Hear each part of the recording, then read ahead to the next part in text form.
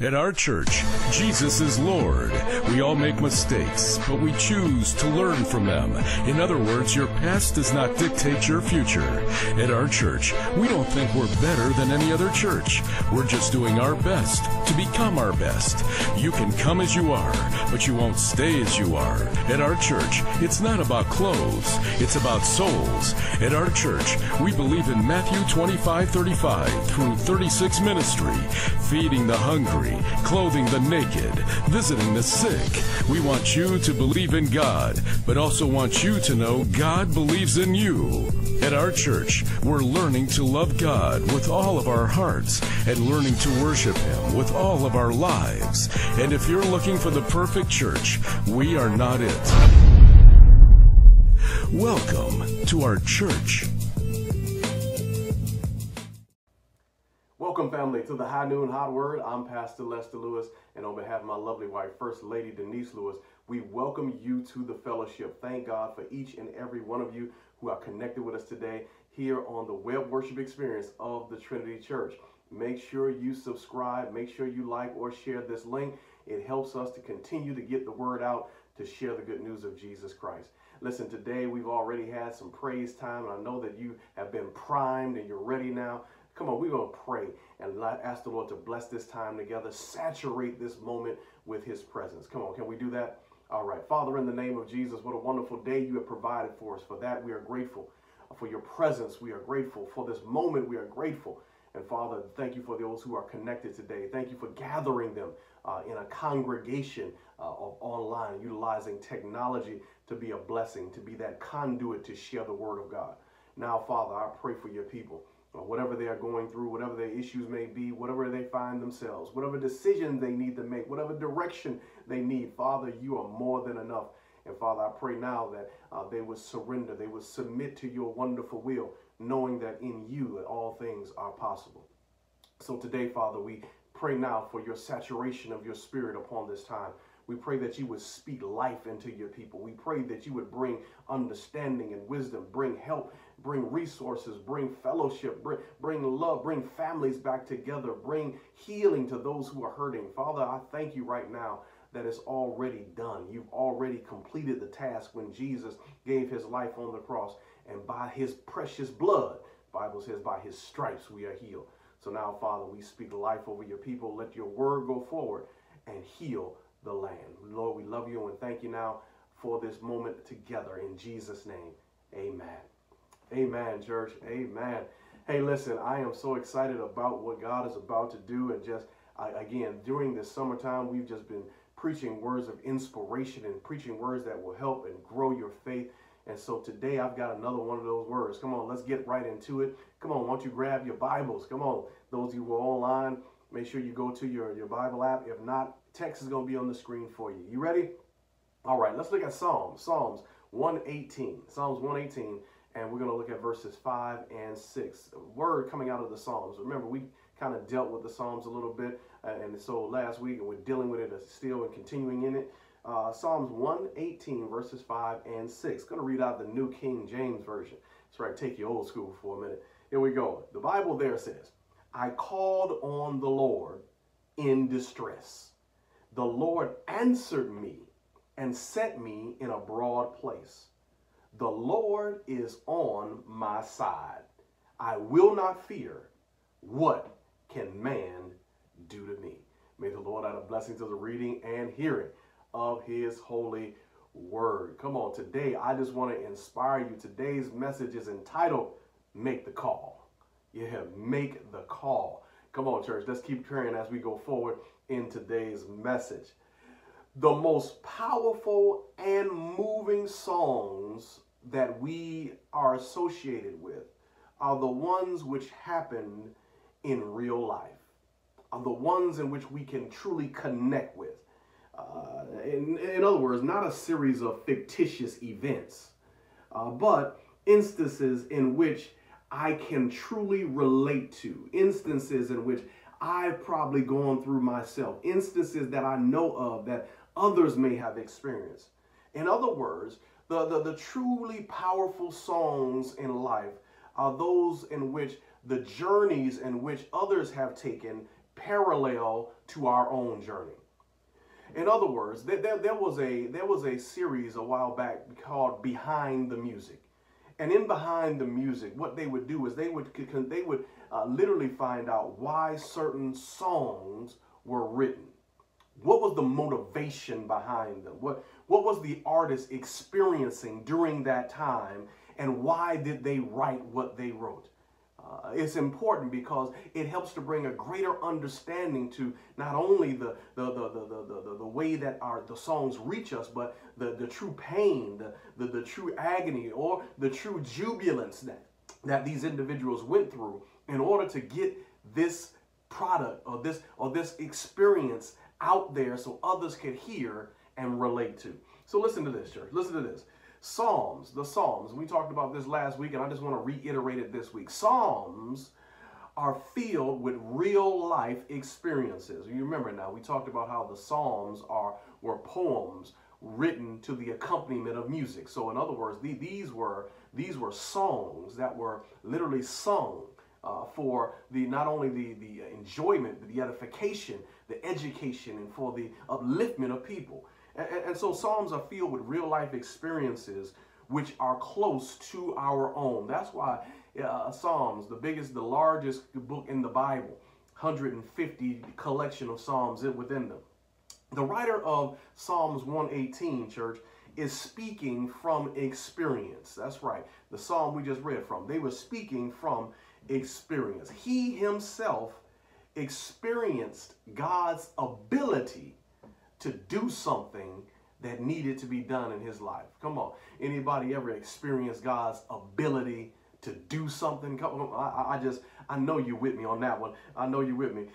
He himself experienced God's ability. It is also implied, church, that he tried other things that didn't work. Come on, y'all. I hope y'all with me. I hope y'all with me. Has anybody ever tried some other stuff and that didn't work? Come on. Have you ever tried to put your faith, your hope, your trust in other stuff or other people and it did not work out? I want you to see this, church, in Psalms 118, 8 and 9. He says this later on in the Psalms. He says this. It says, "It is better to trust in the Lord than to put confidence in man. It is better to trust in the Lord than to put confidence in princes." So in other words, he is saying to us, I'm speaking from experience. I've tried other things. I've tried other people, and none of them worked. None of them came through like the Lord. Come on, church. I just need to talk to somebody on their level right there. Yeah, that's right. You've tried some stuff and it didn't work. So listen to this. The Bible is very clear and very concise. And as it begins to share with us our experiences, is helping us also to understand how to make it through whatever struggle we find ourselves in. I love that. That's right. It provides answers. It doesn't give you more questions. It provides answers. So look at this. David, church. King David, is believed to be the author of this particular psalm. Somebody better say context, Pastor. Give me some context. Matthew Henry, in his explanation or in his exploration and expounding of the Bible, says that David, church, has an abundance of instances where God stepped in at a time of crisis.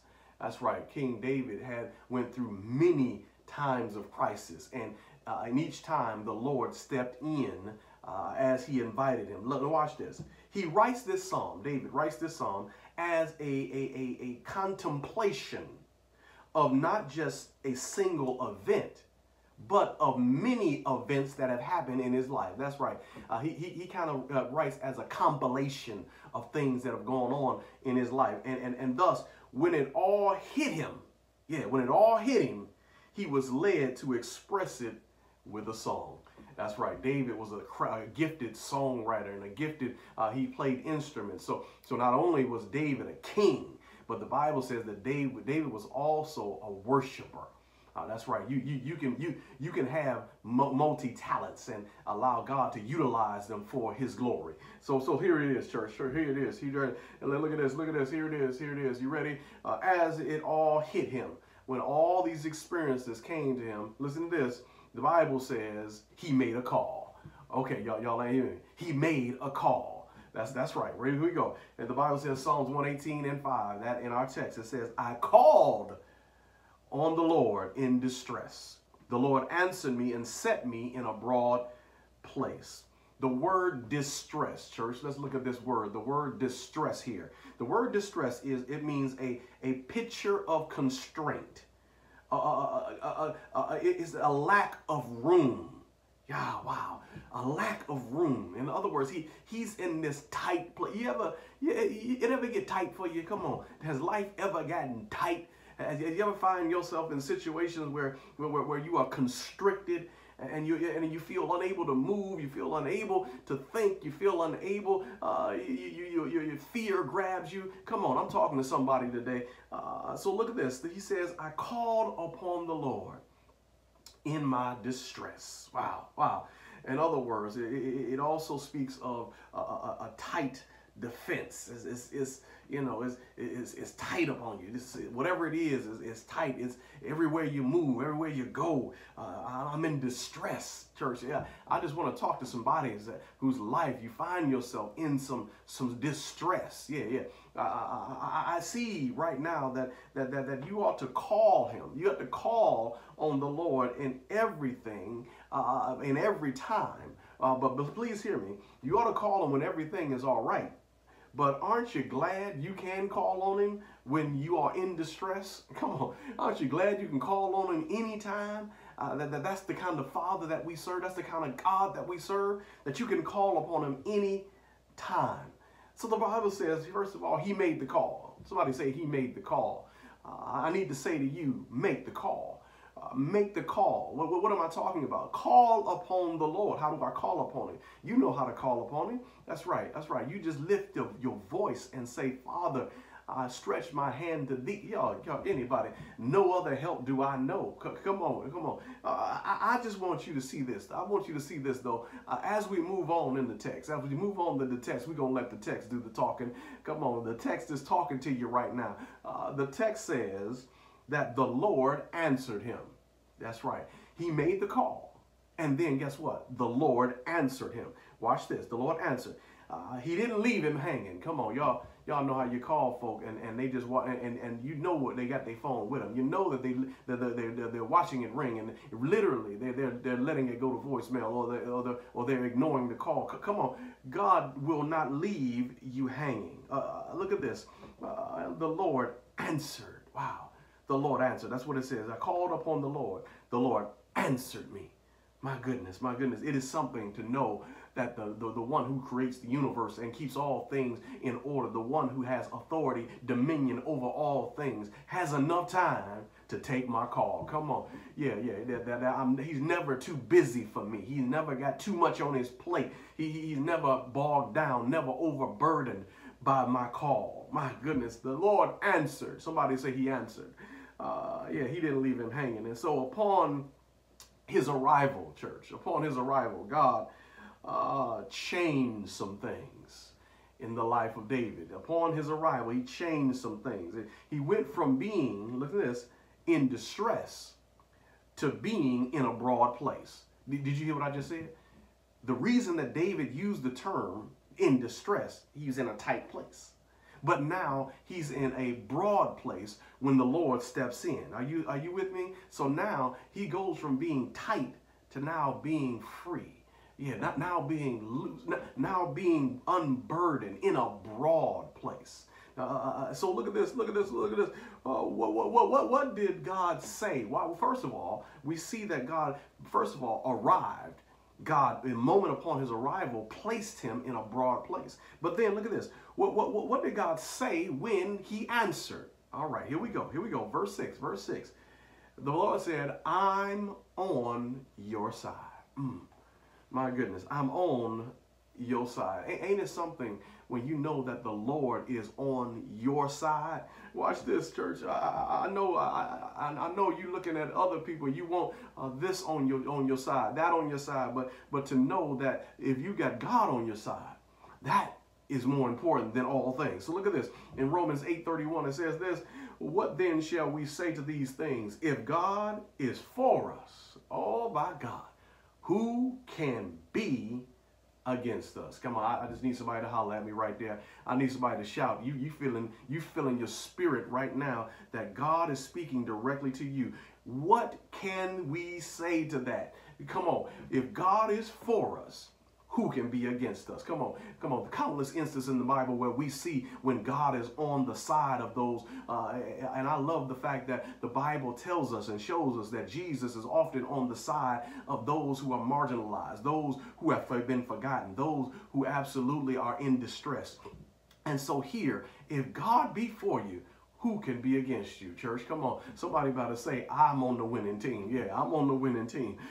So look at this. Look at this. There had to come a point, though, church. Watch this. Watch this. David said, I called upon the Lord. He answered me. He put me in a broad place. Yeah, I was in distress. I was in distress. I was tight. But now, look at this. He's freed me. I got space. Come on. Come on. Now watch this.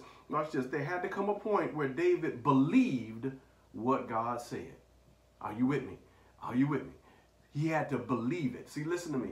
There's a difference between knowing it and believing it. Yeah, you can know that the Lord will answer. You can know that you can call upon the Lord. You can know that he'll show up. But what do you really believe what he's able to do? So watch this.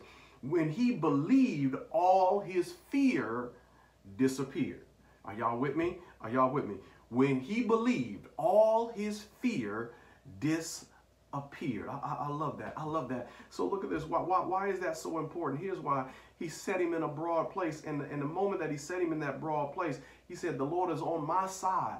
And because of that, I will not fear. Come on, church. Fear is the opposite of faith. Are y'all praying with me? So if fear is the opposite of faith, if I am in fear, then I'm not in faith. And if I'm not in faith, the Bible says without faith, it's impossible to please him. So church, the Bible is acknowledging to us that our faith, not just our knowing, our faith, our realization, the absolute, I've got the absolute already the title deed to what is going to take place. It's already mine. It's already given. He believed that he was going to be victorious. And look at this. Look at this. Fear, the word fear, y'all know, we talk about false evidence appearing real, but please know this, fear allows you to look away from the one who shall provide.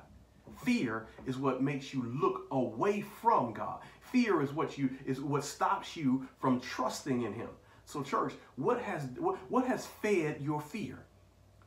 Have you been through those times where things didn't work out? Have you been through those times where seemingly you thought that you were doing the right thing, but you found out it was the wrong thing, and so now whenever something is about to happen, fear overcomes you? So look at this, church. Look at this. He says, I'm on your side. And the moment that David believed that, what does it mean to have God on your side? Yeah. What does it mean to have God on your side? It literally means that he's the provider. That he's and don't get misunderstood on this text. He is not saying that I called on God and God joined me. No. What happens is we get to the place to where we understand that when the Lord shows up, now it's time for us to join him. Yeah. When we join him, then that's when victory happens. So look at this. Look at this. Fear will paralyze you. That's what happened. Fear was constraining him. Fear was holding him. Fear was keeping him in doubt. Fear, he was looking at all the components of what he was going through, and it was overwhelming to him. But please know that there is nothing overwhelming for God.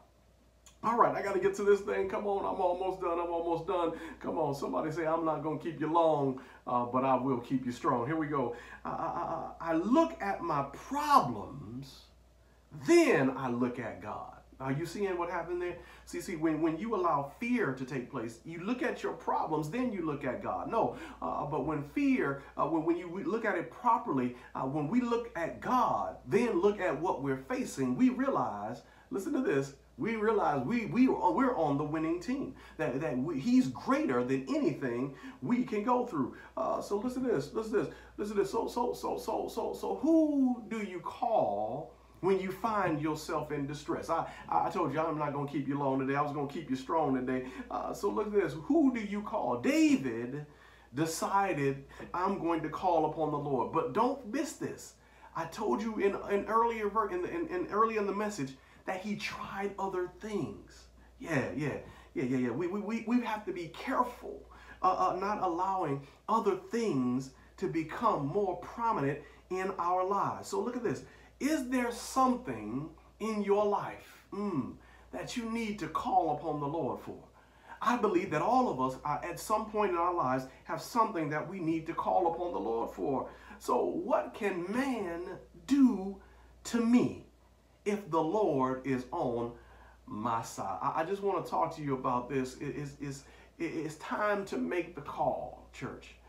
It's time to stop walking in fear, church. It's time for us to stop allowing the things of life to overwhelm us. It's time for us to stop stressing. It's time for us to move away from those things. David went through experiences. These experiences brought him to the place to where he recalled that whenever I went through things and I called upon the Lord, he answered me and he put me in a broad place. Come on, church.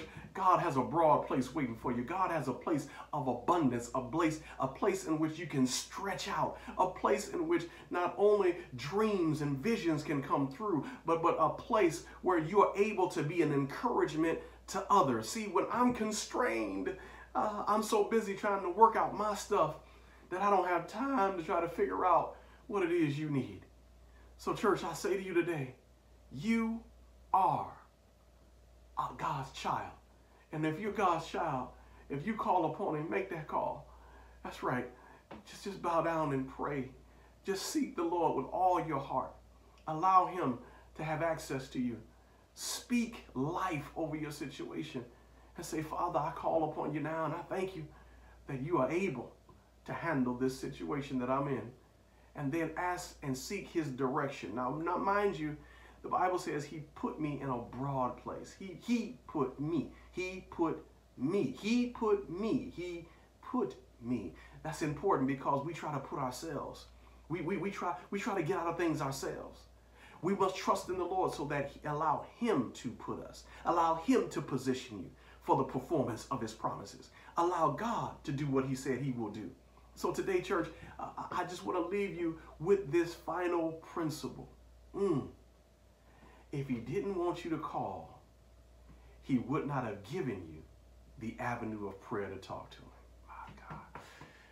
Woo, if he didn't want you to call, he would not have given you the avenue of prayer to talk to him. Come on, let's talk to him right now. Father, in Jesus' name, we come to you in prayer. We call upon you, whether it be in our distress, whether it be in our broad places, whether it be in good times or bad times. We call upon you. It is not just something that we do just here or there, but Father, thank you that it has become now our lifestyle to call upon your name. Thank you for in this moment right now where we're worshiping, where we're hearing your word, that we have learned from the experience of David and what he went through and how he wrote a song about it. Now he simply sang praises about it to you. And Father, thank you that we have a song, that our lives can reflect and people can relate to what we're going through and what you have brought us through and what you're able to do in our lives. So now we speak life over your people. And I declare that the word of God will inspire and encourage and help others to call upon you and make the call and know that you will answer and bring them out of distress into a broad place. Father, we ask it all and thank you for it all. In Jesus' name, amen. Amen, church. Hallelujah. Somebody ought to shout hallelujah right there. And let's give God some excellent praise because he is worthy of praise. That's right. Hey, listen, I want to, before we get out of here, before we go into the offering time is coming up. Information is there on the screen for you. Make sure you, before you go, make sure you sow. That's right. Sowing keeps your harvest growing. That's right. Your giving is important. It is part of your faith. So make sure you sow your seed today. God loves what? A cheerful giver. Giving not because you have to, not because you're being made to, not because you're in distress to, but because God has freed you to. Amen. All right, before you do that, but make sure First Lady and I told we've been telling you for the last couple of weeks, we have a new ministry that we have been presenting and putting out. As you know, First Lady and I are absolutely committed to the growth, increase, and strengthening of marriages. And so marriage is important because it is important to God. It's so important that it is the first organizational thing that he put into the life of man. That's right. Man needed, the family was more important than any other thing. So family is how the world was populated. Family is how God was able to bless. In fact, we are a family under him. He is our father. We're his children. So family is important. So marriage is invaluable. And so First Lady and I have been working on marriage mentors. That's right. The information is there on the screen. Make sure you visit us. We got a little TikTok page, and also you can go to our website, visit, and find out more information about it. But we just want you to know that marriages is all about, and we're encouraging marriages to be strong and be strengthened. So make sure you join us. Make sure you tell somebody. Make sure you share the link and let them do some of the TikTok challenges that we have. To help strengthen communication and strengthen the knowledge of who they are. And so First Lady and I are working on that. You guys make sure you go on, leave some stuff in the comments for us. Let us know you're there. Make sure you subscribe to it. All right. All right. God bless. Amen. Listen, I absolutely realize and thank God for this moment. And so I want to get us out of here. And before we go, make sure you don't forget to sow. All right. And it is our blessing. It is our prayer. And we know that it is God's will that you be blessed. Be blessed. Be blessed. We'll see you next time on the High Noon Hot Word.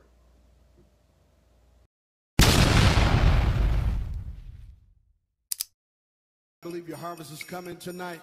Come on, clap your hands. Come on, stand to your feet. Stand to your feet. And let's call it in tonight. Come on, calling your harvest. Calling your harvest. Hey! It's coming, it's coming. Yes, it is.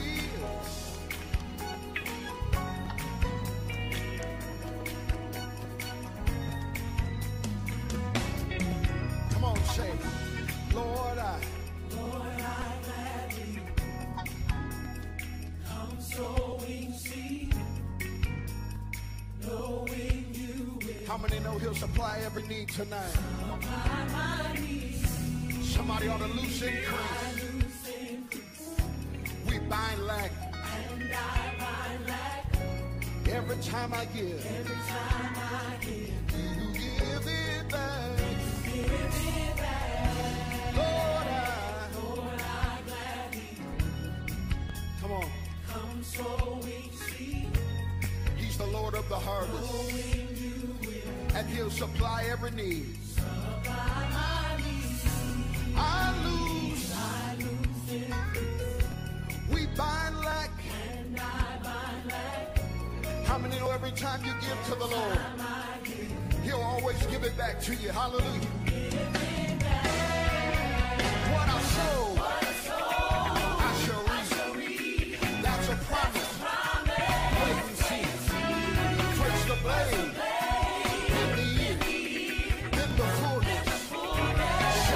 Say it again. What I sow, I shall reap. That's a promise. Wait and see. First the blade, then the fullness. Shall I say it? God say, my harvest is coming. Somebody say it tonight. My harvest it's on the way. My harvest is coming. My harvest. It's on the way. My harvest is coming. My harvest is on the way. My harvest is coming. My harvest is coming. It's a setup. How many know God is setting you up tonight? Hey.